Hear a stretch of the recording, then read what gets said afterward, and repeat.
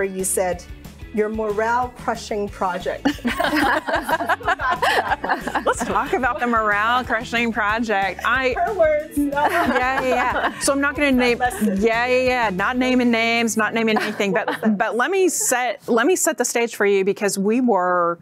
It was a project that had been optimistically planned, not enough budget, not enough time allocated, not really understanding the depth of complexity, and it just kept running and running. And we went back to the well for funding multiple times, but at the end of it, we were working 70-hour weeks, 80-hour weeks, weekends, nights, holidays. And my point of realization was midnight on New Year's Eve when we were going live finally. And it was this relief, right? So like finally we're rolling everything out, we're doing the final data migration.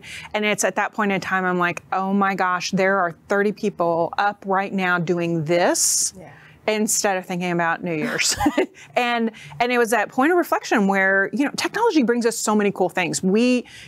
Somebody writes a little piece of automation and a whole department's lives are better, right? Their jobs are easier. They are able to work with their customers better. The Zoom technology that allows all of us to collaborate and has kept us going during the pandemic, all of those little pieces of technology make everybody else's lives better.